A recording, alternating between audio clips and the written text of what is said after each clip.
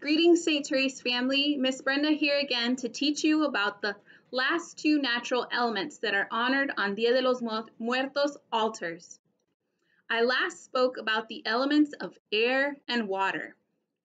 Today, I will speak to fire and earth.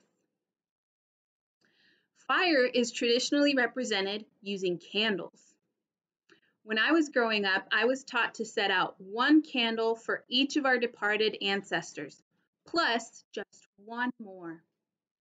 The extra candle on an altar is meant to welcome back a forgotten soul, somebody that maybe doesn't have a family to put up an altar for them anymore or remember them.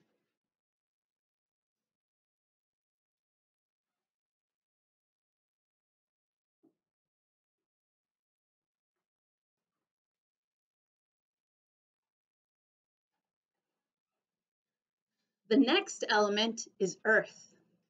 Earth can be represented on an altar in many different ways. The most common offerings used to represent the earth are food, plants, and flowers.